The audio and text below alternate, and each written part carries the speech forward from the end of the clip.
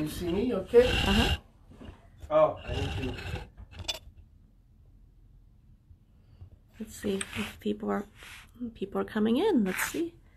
Cape Blue Art, Christine Bowman Art, welcome. Andrew Cook is here. Andrew! Yay, Jim Hans, Linda Bonjour, Castillo. Jim. Oh, people are just rolling in. All right. Erica's here. Bonjour, Erica. I'm trying to get in myself. I'm trying to see where do I go? Sorry, guys. It's all good. I don't know why it got me here. Ah, voila. But, All right. I'm trying to get in myself. Voilà. I'm trying to see where do I go? Voila. There you go. Alexandra from Portugal's here. Oh, Alexandra, it's our biggest fan. Ah, Alexandra. Donna Fenstermaker. Alexandra is our ambassador in Portugal. That's right. Oh, there's Jimbo Alley. Ooh. Another Cindy, you have competition. All right.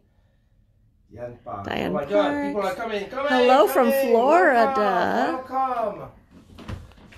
All right. Very So, nice. should I put my mask, my Go Paint mask, or not? Yes. Always a good idea to have your mask on. My mask. New Orleans. Welcome. How's the weather over there? Philadelphia? All over. Yeah, Valerie Colleymore's here. Valerie. Ah, you know, we're gonna have to teach. Maybe she knows already. Valerie, I should get you some pastels. I would love to see your work with pastels. For sure. Love the mask, someone said. Rachel Ann from Detroit. Wow, we got somebody from Japan. Woo! Wow. So maybe I should take my mask off. All right. And how about Mr. Jimmy? Has Jimmy showed up yet? Yes, he's here. All right. I'm gonna have to find him. Invite him in a minute. Let me do my start. Maybe Okay. I'll take my mask off now. Cindy is distance enough. Cindy Yes. is 6 feet away from me. I I promise. am. All right. So, ready? Should we start? Yes. What time is it? It's On. 04. Okay, so I think people should be in. So, 1, 2, 3. Bonjour! This is Pierre at Savoir-Faire, and here we are in Novato, California, north of the Golden Gate Bridge, and it is 8 months. Can you believe my first live, the first lockdown was in March. It's been 8 months since we've been here every Friday celebrating the importance of art. How through art we have been able to survive these crazy times. And every week we talk about different issues. You know, we've talked about, of course, the virus, the corona. You know, we talk about the injustice. Now we talk about political. Now in France there is horrible thing. And what keeps us all together? It's the art.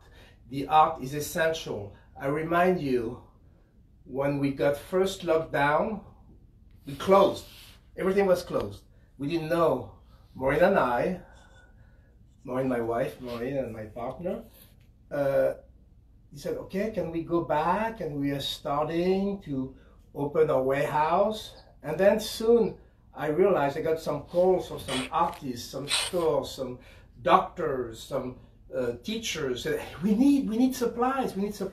And I realized that it was essential. So I self-proclaim ourselves an essential business and waiting for the County of Marin to talk to us, but we succeeded. And every week we talk about why art is so important to our life, to the world. Not only that art is good for you, but art is good for the world. And you know, we talk about that every week a little bit. We've had a lot of anecdotes, a lot of people giving artwork, giving art supplies, help the community, your friends, and there's so much to talk about. But today, I'm so excited to have my good friend Jimmy! Jimmy is coming. So I think I'm going to cut my little speech short because everybody's waiting to see our friend Jimmy. So I don't know. We're trying to see how. Hey, Jimmy, come! Come on. Yeah, I just sent a request to Jimmy. Okay. So I, and if he cannot get in, maybe Andrew can call him or something to make sure. Yeah. There he is. Oh, you figured it out. Hi. He's so smart. Okay. I don't see him yet because I have my iPad, but there's a delay, so it takes me a while. So here we are. Monsieur Jimmy, bonjour. Bonjour. Welcome to Manhattan. Okay. Oh. Welcome, everybody. Good to see you here. Yeah. And then, I see on my thing, I don't see myself. Should I take it down? Can you see me well? Yeah. Oh, yeah, you're a little cut off, but you can move it. I can move it. Okay. So, no, but it's okay. It's okay. I just do it. It's a beautiful display. There you are. Can you see me better? Yep. Now? Pierre, you have no head. I have no head. That's the On my screen, you have no head. Really? Yeah. Well, on my iPad, I've got two images. Mine and Pierre. Mine stops here. Really? Yes. Okay, I'll hold on to it. There we go. Much better. So here, I just want to welcome Cindy. Usually she's in another part and Andrew is holding the phone and she thought she would be smarter than Andrew and have it on the holder. But no, It's you're gonna have to suffer holding the phone and we can see your breast. Okay. So thank you, Cindy, and welcome, Jimmy. How are you, my friend? And thank you so much. Last minute, I told you a couple of days ago to say, hey, would you like to come? And you didn't quite know what it would take, but you said yes, and here you are. So it took a little technical maneuvering. I have a, what do you call it, a selfie stick that I'd never used, but my phone's too big for it. The phone kept popping out. So fortunately, I have a beautiful new iPad and a tripod for that. So Wow. it's stationary. I had planned on walking you through the studio, but now we're stuck with one camera, and this is as good as I can do it. But it's okay. It's all right. And if needs be, you can always take your camera and show us. But let's start. For now, let's begin. Well, Pierre, I've lost your head again. There we go. There we go. That's perfect.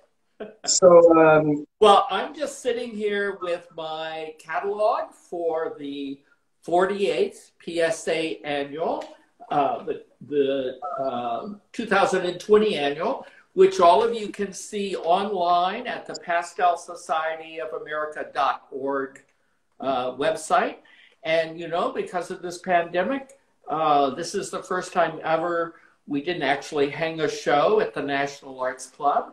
But the advantage of having it online was I was able to, the jurors were given permission to jury in more works. So it's actually one of the largest exhibitions we've had.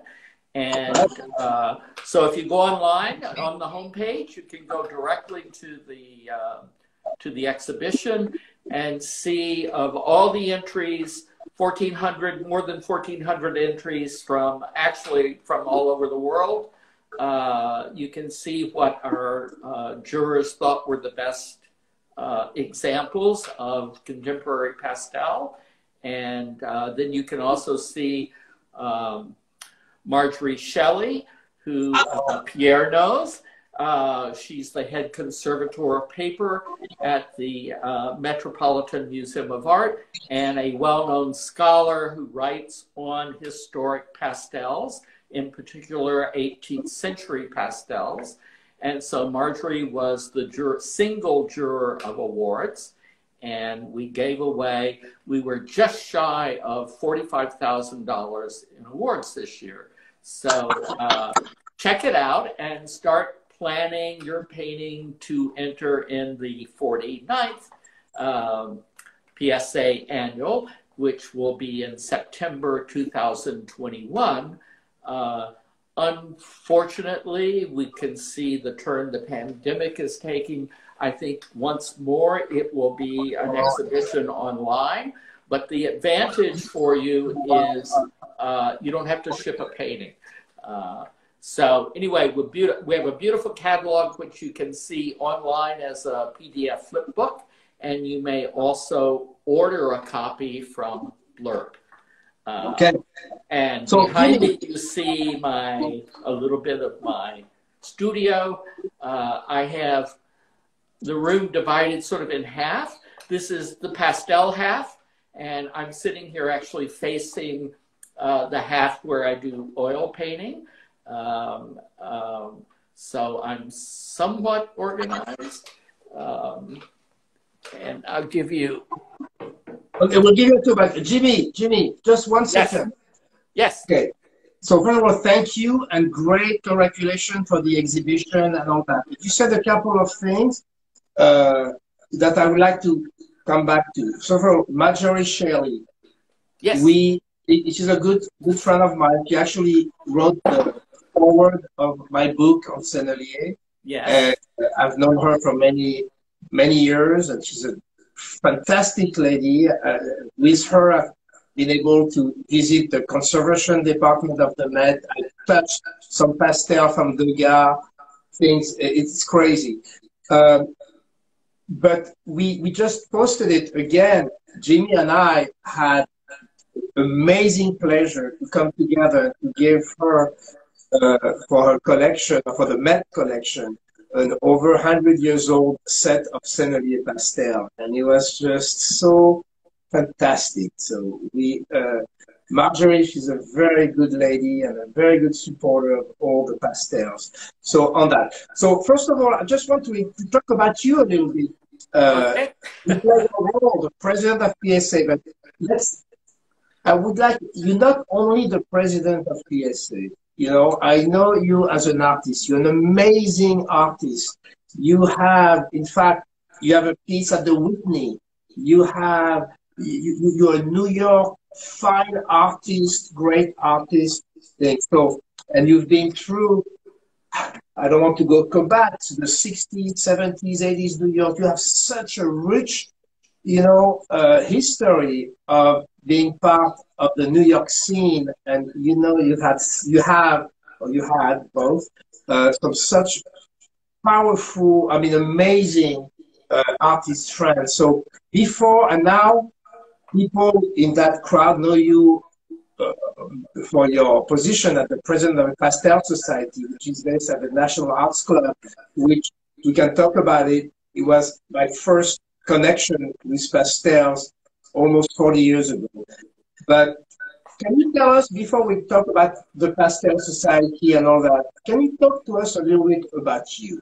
We want to know about you and how did you start the arts, and tell us a little bit about your career as a New York artist. Well, I grew up on a farm in western Kentucky, which is in the middle of nowhere. It's really rural and very removed from, this is the 1940s and 1950s. But I grew up in a family where both my mother and father were college educated. My father was a farmer. My mother was a farmer's housewife. I grew up in a household that took Life magazine. So as soon as I was able to hold paper or hold a magazine, I was looking at all those great photographs, especially the 1950s, presented in Life magazine. So I grew up being very aware of Jackson Pollock, Frank Lloyd Wright, Picasso, Matisse, all presented to me in Life magazine. And I remember a photo series of, and Pierre knows the Riviera very well, as you can imagine. There was a photo essay on one of Picasso's homes near Nice, France. And maybe I was 7 years old, 8 years old, 9 years old, but I knew immediately that's how I wanted to live. And I was already drawing and doing watercolors, but I grew up in a state where there was no arts program for students in public schools. But I had a wonderful, indulgent aunt who bought me art books for Christmas. And that was where all of this began. So I started school at the State University, which was 40 miles from my home. And that was the fall of 1962. And I still have the letter from the Board of Regents awarding me a Regent Scholarship, which paid half of my state tuition, which was my father was very impressed that I received that. I think I still have the letter. I think the total amount is $200, which meant tuition was $400. So I keep part of my passion now for younger artists is the burden they face of financing an education in the arts. And that's another one of my passions, is supporting art schools and younger artists. That's mine too. That's mine too. And in fact, we talked about this, during Above and Beyond, and I'm supporting your initiative, but I was talking about that also. We have been very aggressive in a nice way to be giving a lot of art supplies to community of under-serviced community, and especially kids with handicap or and give a lot of art supplies during the confinement. And I've gotten so much thanks that saved their life very strong, that when they were confined, art was a savior. Yes. Continue. And my passion with PSA, I now know so many adults who, as young adults going to college, had to take practical courses to satisfy their families. So they became bankers and accountants. They became parents who supported a family with a husband who was professional, etc. So I'm now working with a lot of adults who have come back to their dream, that first dream, which was to be an artist. And Pierre and I both know what that means to the soul and what that means to the spirit. And so I feel that art is for everyone. It's on very different levels. So I focus my entire life on this dream of being a professional artist, and living like Matisse and Picasso in the south of France. I didn't make it to the south of France, but I did make it to New York. And when I moved to New York in 1974, it was kind of like the Wild West. New York was on the brink of financial bankruptcy. It was actually, I think, President Ford famously refused to bail out New York, and the tabloid headline, was Ford to New York City, drop dead. So when I moved here, New York City was like a frontier town in many respects. I started from scratch. I gave up a career teaching on the university level just to live here. And actually, it's being New York. I met someone who was my neighbor, and 2 weeks later, he hired me to work on a feature film, a non-union film, low-budget film. And so for 3 years, I supported myself doing non-union film work, doing what they call set dressing, costumes, props, and that's where you go out and gather things and select items that go into a scene that help develop a character storyline. And then I discovered I intuitively was very good at creating storyboards. So I could take a script for a short commercial and lay out all the shots for the director and the cameraman. I made it all up myself, but it turned out I could create a filmatic narrative that enhanced the production. And I moved to Brooklyn and very quickly realized I had made a mistake, that everything I was interested in, all the art galleries were in Manhattan. So after 2 years in Brooklyn, I moved to a loft on the Bowery, and I actually moved into a loft that had belonged to, you know, the actor Claire Danes. She wasn't born yet, but I moved into her parents' loft. And previous to that, a video artist by the name of Les Levine had occupied that artist. And I was down the street on the Bowery, 4 buildings away from a very famous modernist painter, Bryce Martin.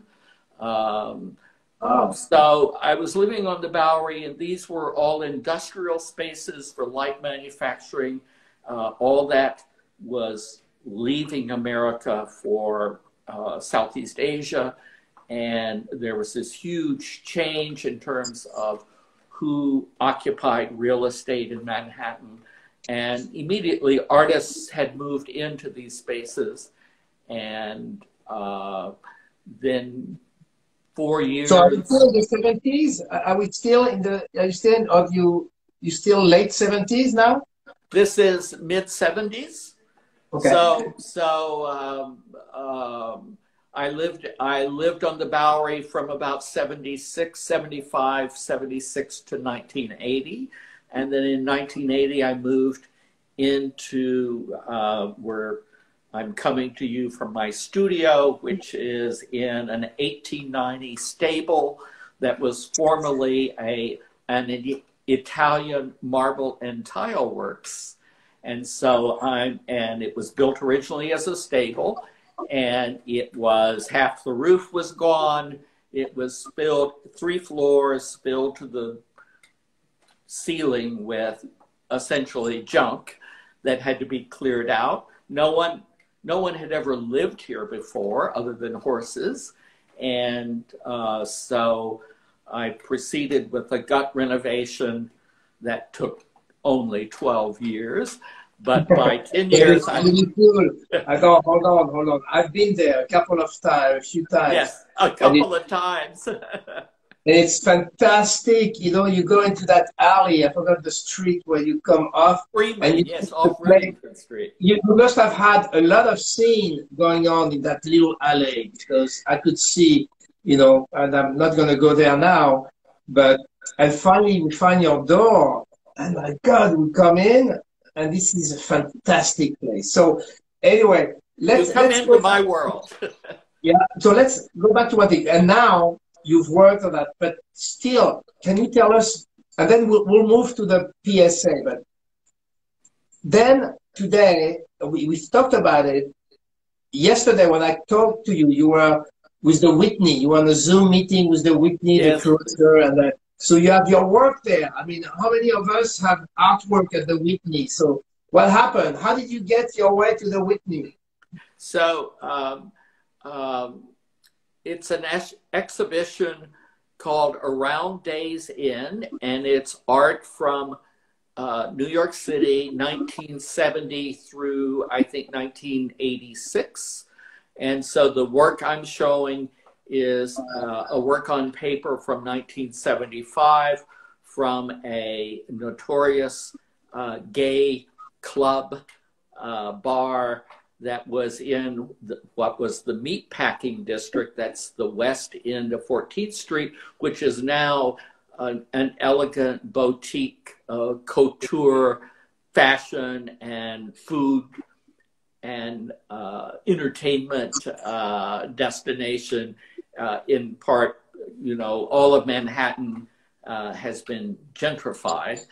And so when I made these drawings, starting when I arrived in 1974 through about 1976, so I have a portfolio of maybe 80 drawings done over 2 years.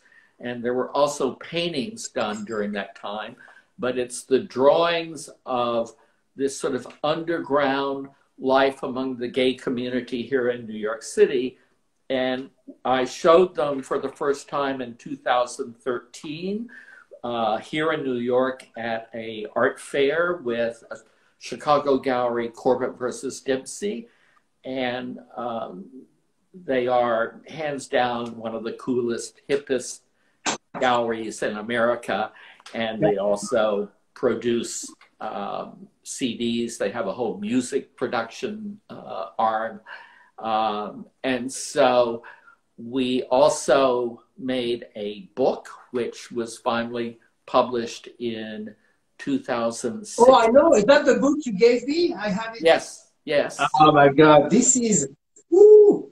It's very, it's very strong, and I really like it. It's very, so, but I love the work, and it's so much reminiscent of this period. And which when I arrived, I arrived in the early 80s in California, but also New York, San Francisco, I met too, in LA. Right. And so that's, so I know that period. Not as deep as you, but from that book and from that painting, that drawing, it's fantastic. You are able to bring back the feeling of the moment. That was really very, very good. So congratulations again for your Whitney accomplishment. So you may not be in the Riviera, but you are the Whitney. Trust me. You're good. So can we go back a little bit to not going back, we just mentioned it. So here in the 80s, so I'll tell just a little story for the people. And that's a story actually you told, or we talked, at one of the dinner at the National Arts Club at the time that you even give me an award of some sort. But it was the notion that when I arrived in early 80s, I was here sent by the family, the Sennelier family, to conquer America with pastels, soft pastels.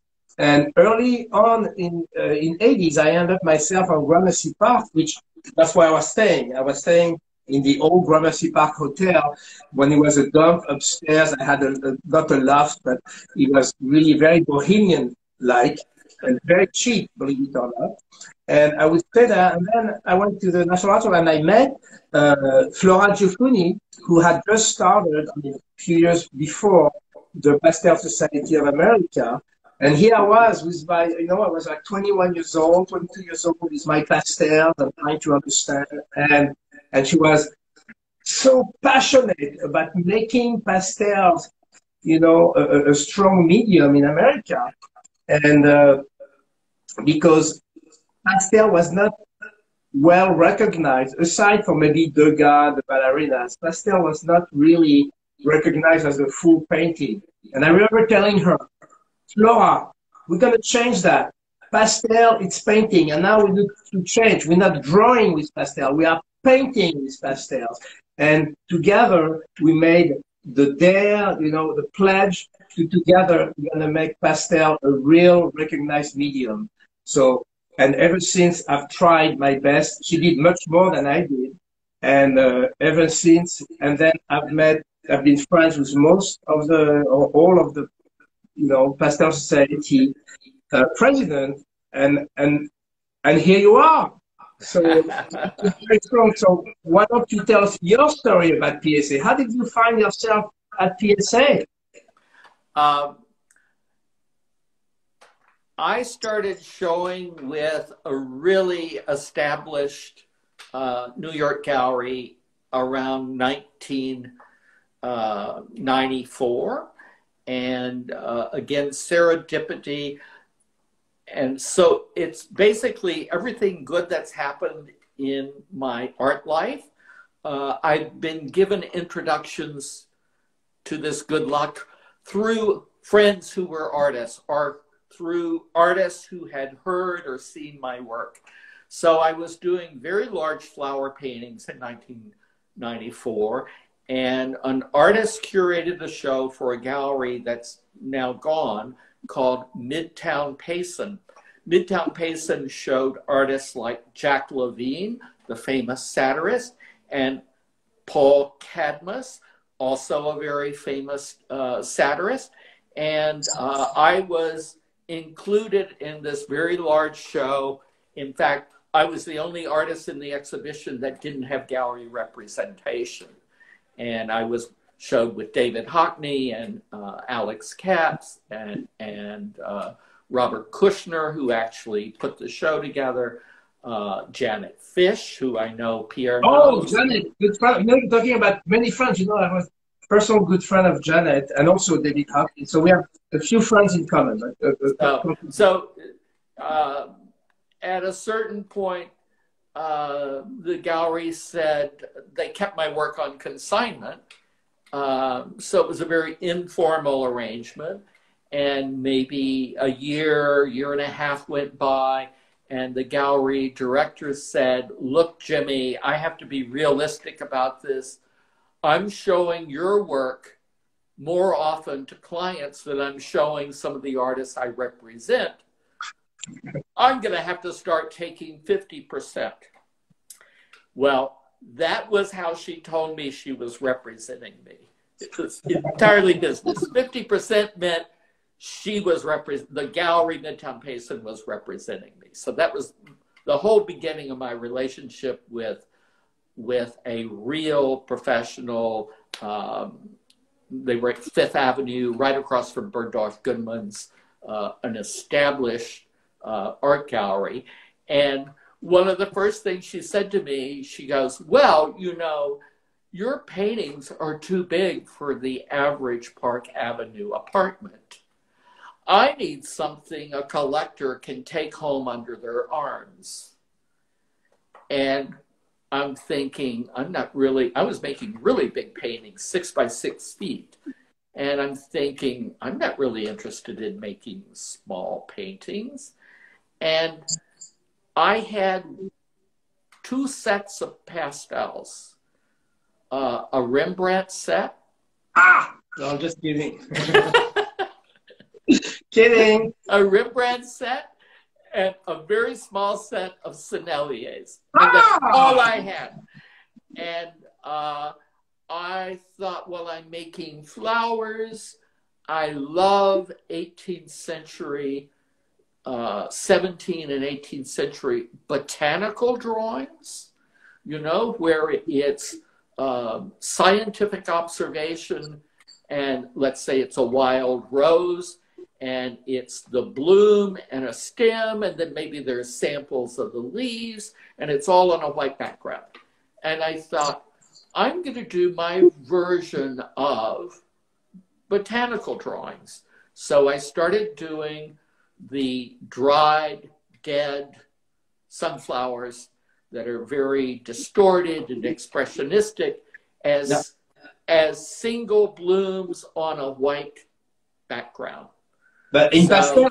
Only in pastel? Only in pastel. Okay. And they were on full-size sheets of paper. So, well, they weren't exactly small for a work on paper because most of them were 41 inches by 29 inches. That's sort of an average paper manufacturing size. Mm-hmm. I didn't know what I was doing. So I thought, oh, I love the feel of fresco and plaster. So I actually took Reeves BFK, which is a printmaking paper that's very absorbent. And I took another printmaking paper called copper plate, and I coated them with gesso. Now, I don't mean acrylic gesso, which isn't real gesso. I mean real gesso, which is rabbit skin glue and a white chalk. And so these were all stretched on a board, coated, and then when they were coated, I sanded them so that I had a polished white surface, and then I drew on them with pastel. And at a certain point, I took a chamois cloth, which is ultra soft, and I just simply whacked the whole drawing with the chamois. That took off 3/4 of the pastel, and what was left was this beautiful soft ghost of what I had spent hours drawing. And then I went back into the ghost, and I actually took an eraser and brought out highlights, and then I took the Sennelier pastels as final touch-ups. And so I would go on this white, beautiful, shiny surface. There's no tooth to it. I would go from brilliant white to these very soft ghost colors to details that were intense, rich, full pastel. And we framed them all in white frames. And they actually had 4-inch mats all the way around, and then white frames. And actually, one of the gallery directors sort of steered me to a particular frame, which I've now learned from designers is the kind of frame that goes both in a traditional interior, but it also goes in a modern contemporary interior. And now, all these years later, I'm still using the same white frame, but I've eliminated the mat, and the frame itself functions like a mat. So there's concentration, the pastel is there. It's more like a painting now. The whole surface, as you see behind me, this big poppy painting, the whole surface is colored in pastel. And then that would go in a white frame right up and over the edge of the piece. Okay, so everyone loves the story, and they'd like to see. Do you have some of them in your studio? Well, all you're going to get to see is behind me. Yeah, what he said was going to have a things to show, but But I'd like to go back to a couple of things. One is, now I remember, I'm sorry, it's personal, but, you know, this is a discussion. You know, it's like a party. We can chat on even personal things. Now I remember, didn't we met at Janet Fisher's in Soho in the early 90s? Yes, because I showed in the same, Janet also showed at Midtown Payson.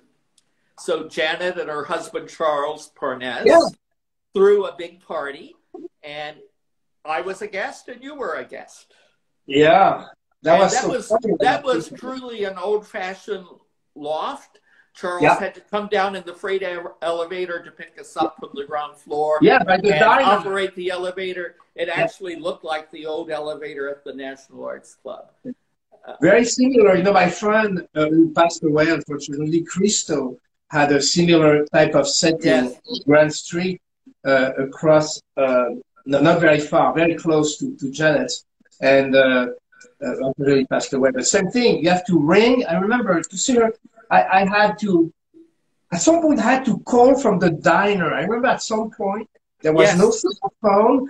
There's a diner, we have to go to the diner, call on the ground floor, and then she would come down, or Charles would come down on the freight elevator, and there was that big steel door, like it looks like a tanker. I mean, it was like, wow, it was surreal. And here we are. Isn't it funny how that was before PSA? You were not.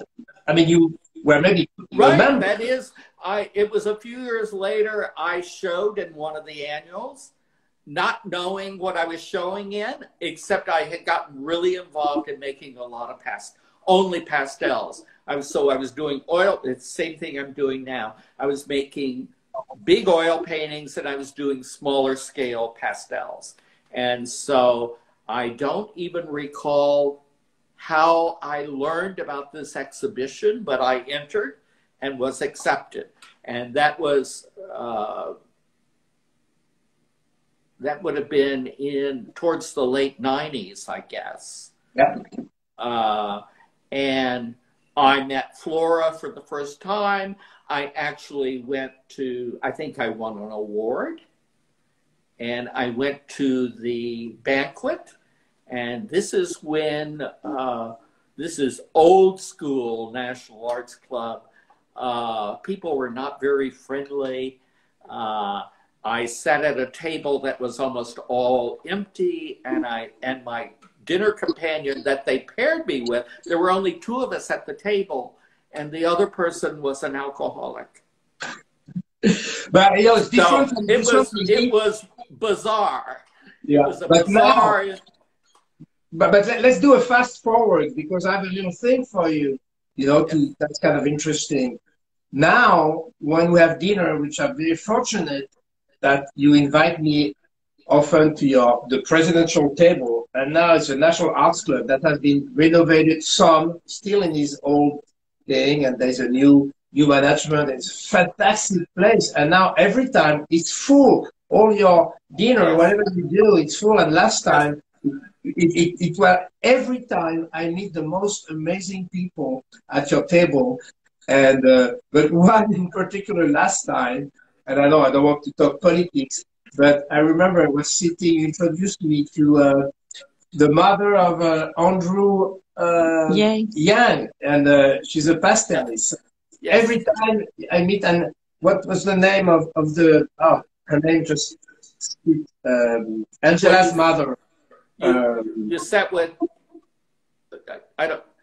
you sat with Diane Bernhardt one year? Yes. But Nancy Yang is who you're thinking of, the mother of the presidential candidate, Andrew Yang. Yes. Yeah. And we had a friend. So now, when you were there, now you made it much more now. You know, when I walk there, I feel like a rock star with all those celebrities. So you and your predecessor have brought up PSA, and it's a celebration. I remember I used to go just to the fair, to the material fair on Saturday, and on Sunday I would be off somewhere, you know, either back to San Francisco, I would go on the Hamptons or Vermont, whatever. And now, but the last few years, at least since you were the president, now I don't miss the dinner ever, and it's so much fun. And you're bringing, not to take anything away from the previous president, they all contributed a great deal and all with so much passion. But I have to admit, it feels to me you brought it to another level. And in fact, you know, I was very touched when you invited me to be part of the advisory board, trying to open up, you know, and you told me something that I would like to talk about this a little bit, because you talk often, if I may, and tell me if it's not a good conversation, but, you know, one of the things that we have in common, we have many, many things in common, but, you know, this love of art, of the great art, the high art and all that. And you told me, you know, sometimes people forget it's a pastel society, it's a medium, it's not a genre. And you were telling me, as much as you have amazing art, you know, great technique, your show are fantastic, but it's mostly of one kind of genre, and the idea to promote pastel as a mainstream high art, contemporary art, and get the young involved and all that. And I'm really working on that. And in fact, I'll tell you a thing. Can you talk about that, about your philosophy, or how you like to see the society and the pastel world evolve? Well, you know, it's a medium society. Pastel is a medium.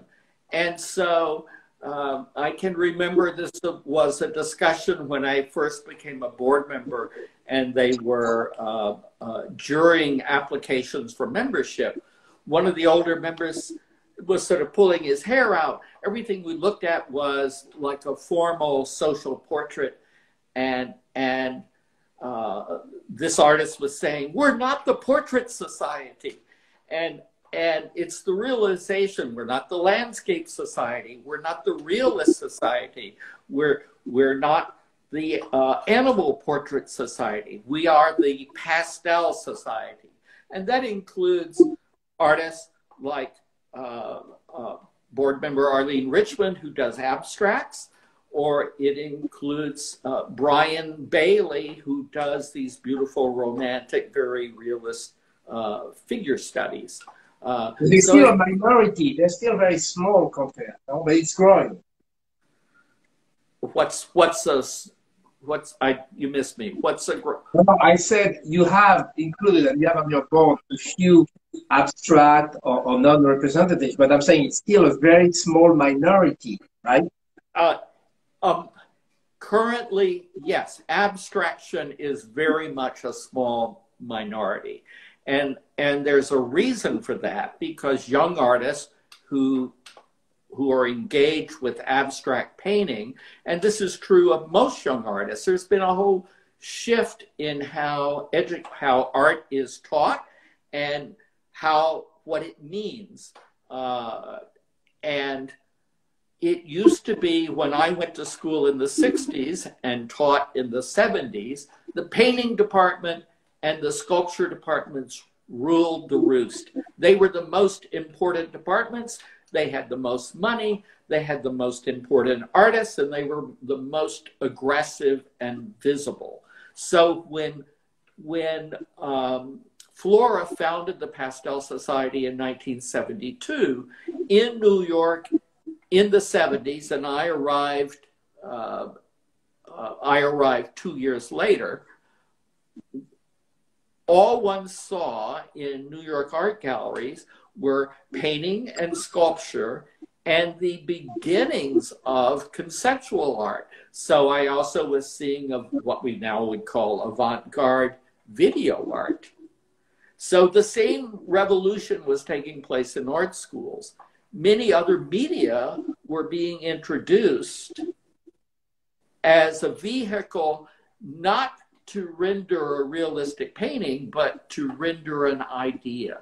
And so now in 2020, we're very much involved in a time when social activism and environmental issues, racial inequality, all things that perhaps a great artist like Jack Levine and Paul Cadmus would address through realism, you're now seeing it addressed through performance artists, video art, installations. You know, it's sort of like blown the art world apart. So that's why you go into a modern museum, you have no idea what you're going to see. Yeah.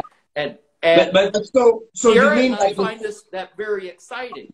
But to introduce pastel now to younger artists, they already have to be interested in certain aspects of pastel. So I came with a very deep background in printmaking. Well, that involves a love of paper. And Pierre, don't you represent Fabriano? Yes, Fabriano, and I'm working on Fabriano on a new paper for you, because I know you mentioned another brand earlier. I'm not going to repeat it, but I'm going to get you even a better one, and I'm working on it. But we don't just realize the time. Yes. We have only 5-10 minutes left, so we're going to have. I want to show you something. So we have some interesting. Look at this. Do we have any question? 1 second. Do you have any question? Do we have the giveaway? Do you want to say something? Well, it sounds like everybody loves the stories. Wow, look at the giant pastels. I wanted to show you my set of giant pastels. Okay, so go ahead. We'll go back. Go ahead. We want to give some. We want to give some of those away to a lucky winner. And this week's winner is Adrian F. Giuliani. Oh, Adrian! Do you know her? I do. Well, Giuliani. So congratulations. Please direct message us your mailing address, and we could get those pastels to you. Yeah, so I have a little story to say, because Jimmy is showing the set, so I have a little story to tell you quickly. one of the time I came to his studio and I saw his amazing studio. Maybe when you leave, before you leave, if you can take your phone and show your studio, it's amazing. But wait a minute, wait a minute. So Okay, I'm just I gonna. see those million pastels, and then he says, Pierre, I have something to show you. And he shows me that set he just showed of the giant pastel that he got in Paris and saying, oh, but we cannot find them here. It's true, we cannot. But I'm not very good at this. Yes, I bought that at the Sonnelier store in probably 1999. But show your table with all the pastels. Well, I'm having, I can't tell what. Ah, Oh no. hello. Ah, he lost me. Oh, there you go. Oh, we We're back. lost you for a second. Hello? Sorry. I'm sorry, folks. I'm on this iPad and it's not very. Hey, so I have a not very question for mobile. you. Hey, when you have a chance, show your table. But here, so can I can I do an abstract and present it? So Absolutely. I'm gonna start doing pastel for you and try to enter the show. Okay? And I'll use those pastels. What's So, the paper? I guess a couple of questions in here, actually. Yeah, so Cindy has a Okay. question for you. Go ahead while I paint. Somebody was asking if these large pastels are still available. So the answer is yes and no. Right now, they're officially available only when you go to the Sennelier store in Paris. That is a special make, but occasionally we do a special promotion. And the last time was with PSA. We did an exclusive PSA set last year, and we probably gonna do. But I cannot talk about it. But for the next PSA, if you come to the PSA in September in New York, we'll have a surprise for you. Meanwhile, if you really want it, you can reach out to me, Pierre at Savoir-Faire.com, and I could maybe help you. But no, they're not available officially. The other question was, they have one of those large pastels in 2 different colors. Is that available? Pastel with 2 colors and the same pastel? No? I guess so. Well, no, not really. No.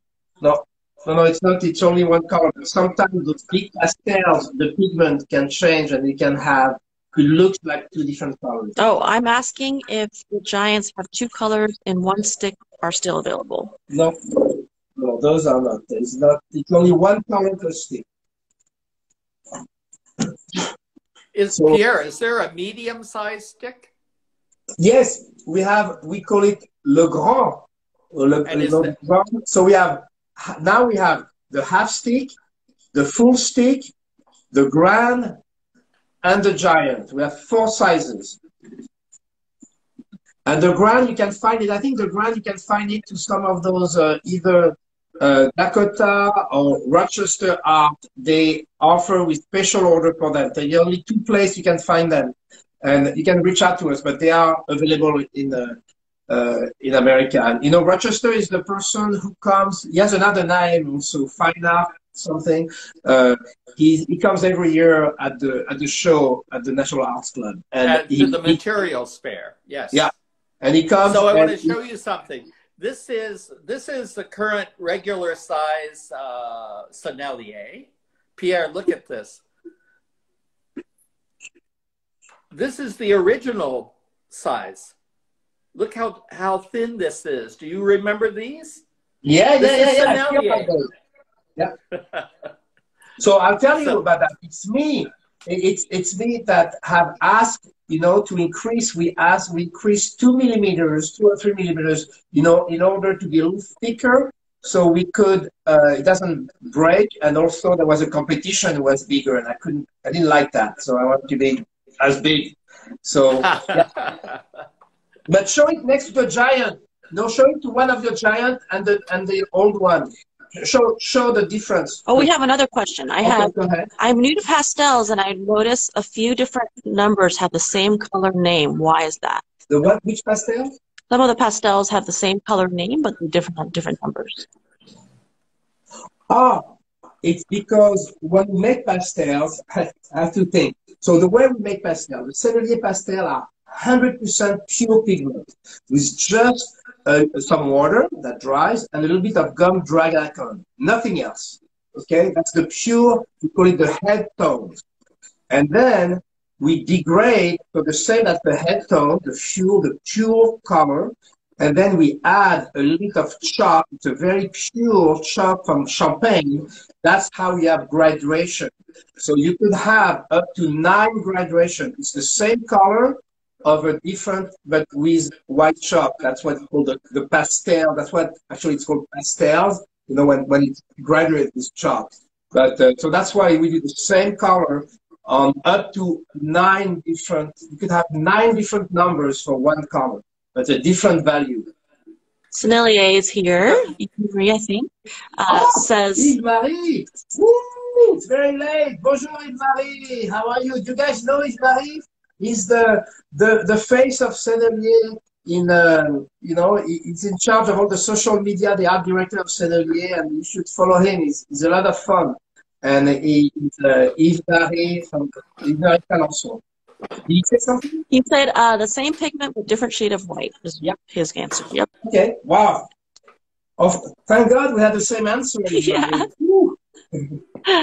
Well, we've got only a few minutes left. They might kick us off. So, Jimmy, you have the last word. So tell us a word of wisdom that would help us to go through this crazy time and how through art with pastel we're gonna come out of it stronger.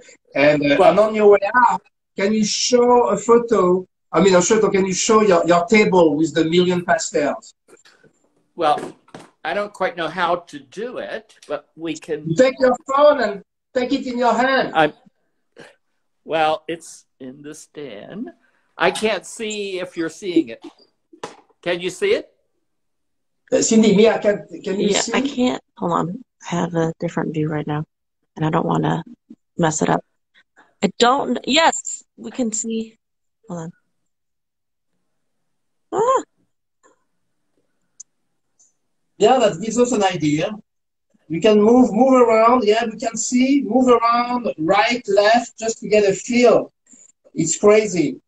So, yeah, move a little bit behind. But anyway, we got the gist of it. Yeah, there you go. And we get the gist of it. So come back. We need to see your face. And you said the last word before I say everybody to go paint. So if you're uninspired, clean your pastels. All right, hey, Jimmy, thank you. I love you. And thank you for coming in. I'm sure people were very happy to see you. And thank you for everything you do for the art world, for the pastel world, for New York. You are the man. That's usually what I said to Richard McKinley, but today you are the man. So thank you. Thank you, everyone. Because probably in 1 minute or two, we may get cut off. So we can continue. But thank you, Jimmy. And I'll talk to you. And I can't wait to see your new pastelogram, which I decided to help you with. So when is it coming out? When is your pastelogram coming out? December or January. We've had so much work to do getting the administrative part of PSA to function from our administrator Cindy's office in Queens that we had many more chores this year, and so pastelogram kept being pushed forward. So now we're just starting to work on the issue, and it's going to be on realism. And the question is, what is realism now? Realism, what is it now? Yeah, and I know, I have part of the answer, but I won't say it because I'm preview to a secret. So get it. Whoever is not a member, get a member, get your wiki. Only members get the pastelogram? Only the PSA members? Or how do you get the pastelogram? Well, you apply for membership to the society. It's one of the benefits of joining. And then about 6 months after it's been published, and we do hard copies mailed to every artist member, About 6 months later, 9 months later, we put it on our webpage as a PDF flipbook. All right. And you can actually go on the webpage now and see past years' issues of Pastelogram. There's a great one on, the entire issue is on artists using photography, and it's one of my favorite issues. So, on that note, everybody should go. I mean, not everybody. People who are interested in pastel, please join PSA. It's a fantastic organization. It's a lot of fun. And Jimmy, go to the website. I can't wait to come to see you in New York, and we can hang out in your loft again, and at the National Arts Club.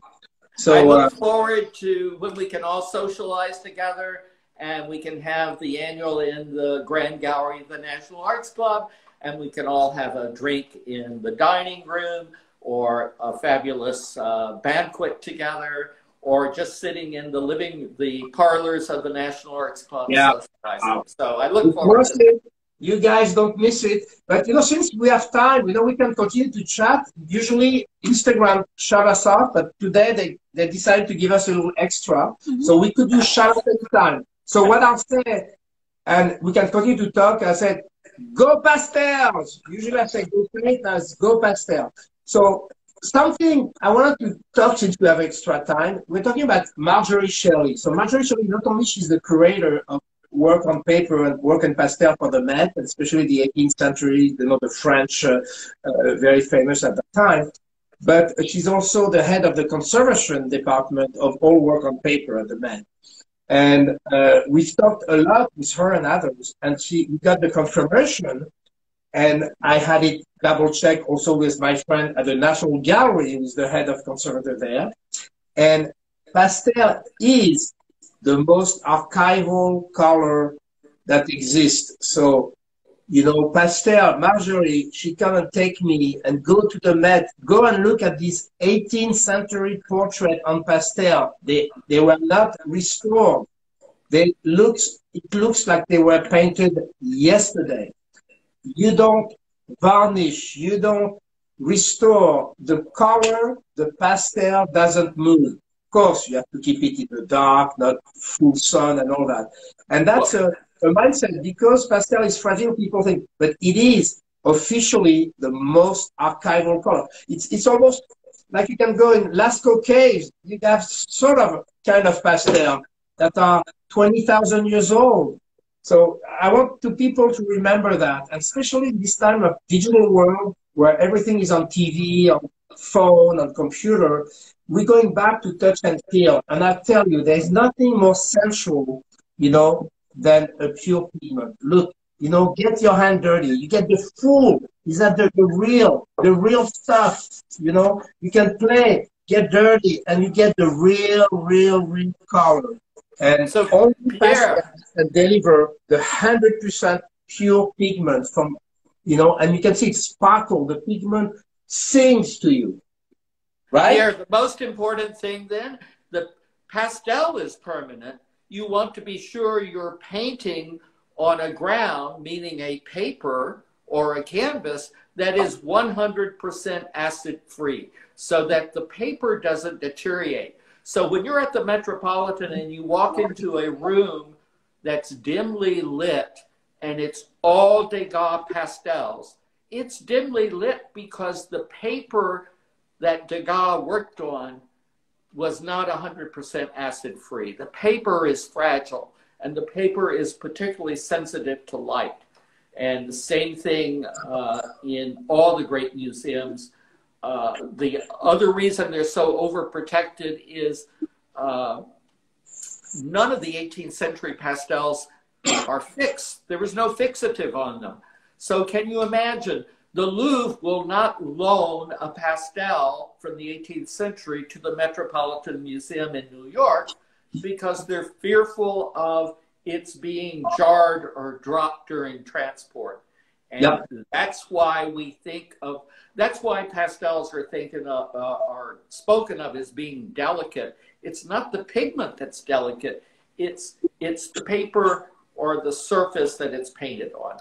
No, I know that, but I had to say it because people confused. You are 100% correct, obviously. Yes. You know what you're talking about. But people make connection. And in fact, there is a story that pastel became more popular when we were able to have flat glass, when you can do, Oh, yes. because you can frame with glass. So that was a breakthrough for pastel. But yes, today, It was also a sign of wealth to have a piece of plate glass. Pastels were very expensive, and that's when pastels became equal to painting. It cost as much because you had to have a sheet of plate glass. This is why only the emperor of France lived in a palace, and all the nobility lived in palaces with great sheets of plate glass. yeah, you know, you have as far as stories like that, it applies more to oil of the time. It's that, you know, on the pigment back in the Renaissance and after even Dutch painter, you know, in the 14th, 15th, 16th, 17th century, you know, you had never blue. You couldn't find a good blue. Only lapis lazuli was such a fortune, and people. To have blue, to own a painting with blue was a sign of wealth. So Yes. the more blue you had on your painting, the richer you were. So that's how people measure the wealth of the different, you know, kings or things. It was how much blue they had on their painting. That's sort of interesting. But to go back to your point, it's essential. The paper, the surface is essential. So first of all, yes, acid-free, but you need to have a paper that has a little bit of tooth or coating or something where the pastel can be grabbed. You know, we have here, you know, I'm being plain here, which is a new version, and that's a surprise for Richard McKinley. I finally developed the lacquer, which is made out of cork. It's cork dust, if you will. But you always have a challenge because we couldn't find an archival glue that would provide that. So that's why our archival waterproof glue. But we finally found a way. So this is the first sheet of the fully waterproof lacquer paper, which... What's the dimensions of the paper? Yeah, this is... Pierre, how big a sheet? No, right now, the one I have, it's only like 22 by 30 or something. But I know you, I already plan to have some special order larger, because you're not the only one. Yay! So I know you. I'm not going to forget about you. So I'm working on my abstract painting. I'm hoping to make the cut next September.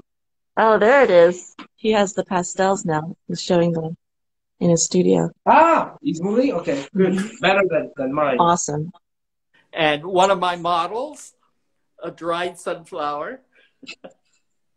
So what you're seeing is assortment of almost every brand made. Oh, come on. You told me you were using exclusively only Senneliers. Oh, you're breaking my heart. I'm kidding. No, I welcome every pastel. This is my designer closet. And these are all my designer clothes. But of course, the most valuable are the Senneliers.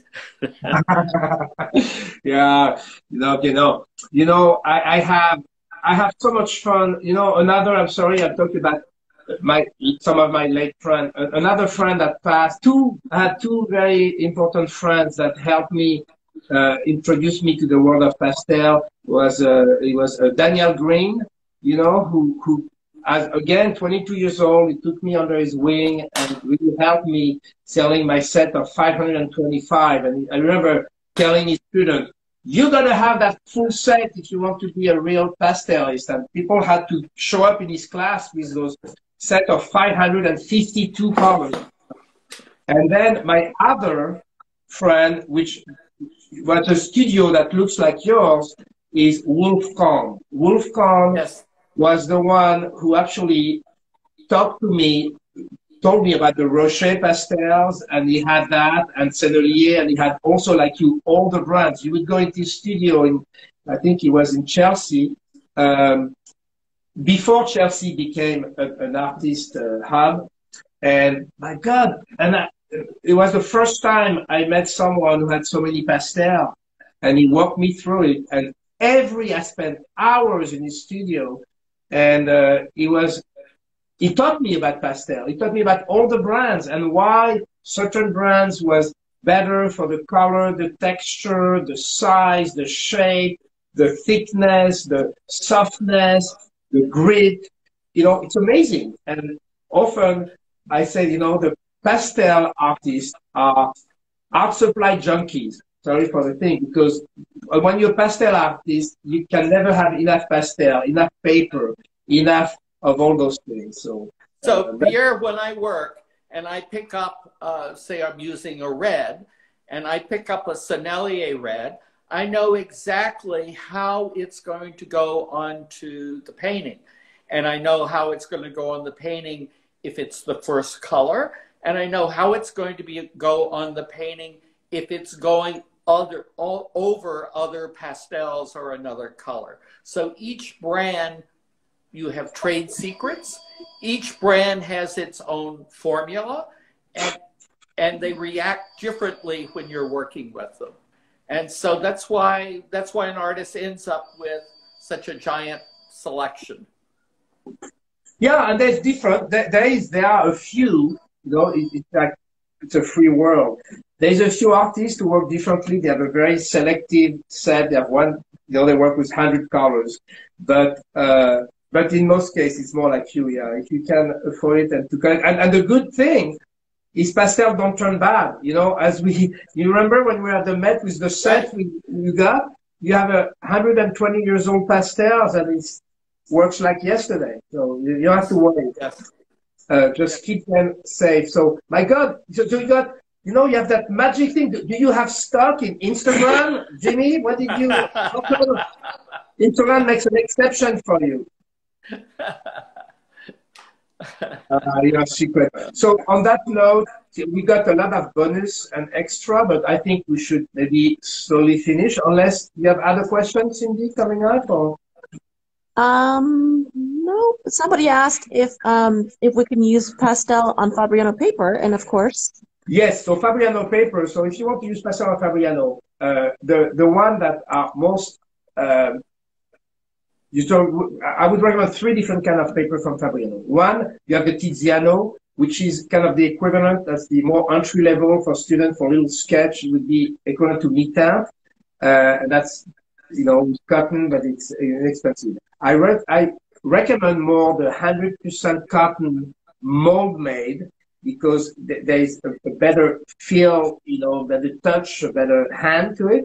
And then you can go 2 directions, like Jimmy, to use printmaking that doesn't have any sizing, so it's a little toothy, no texture, but with a mini tooth, and that would be Tiepolo. Or you could go with an Artistico, which is a watercolor paper, and then that I would recommend to probably follow Jimmy's idea to put a little bit of some kind of ground. You know, there's a few companies that do grounds that you can apply. It's kind of a gesso type, but specialized for pastels. That would be my recommendation. But then after... This is your ground. This is your ground for pastel. All right. Does it work? Yes. It's See, I took a the chance. difference is Pierre's Sennelier ground is white.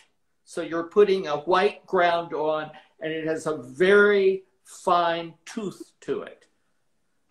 And then, of course, the other one that I use is golden, and this is really just matte medium with pumice. Yeah. But I like the prepared grounds because then I don't have to mix them. So and they're totally consistent. So any other question, or me? I'm continuing to paint. Look.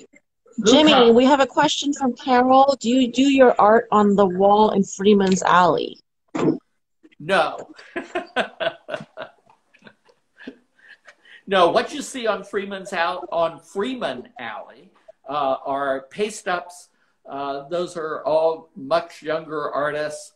The paste ups are either printed through digital prints or some of them are actual woodcuts.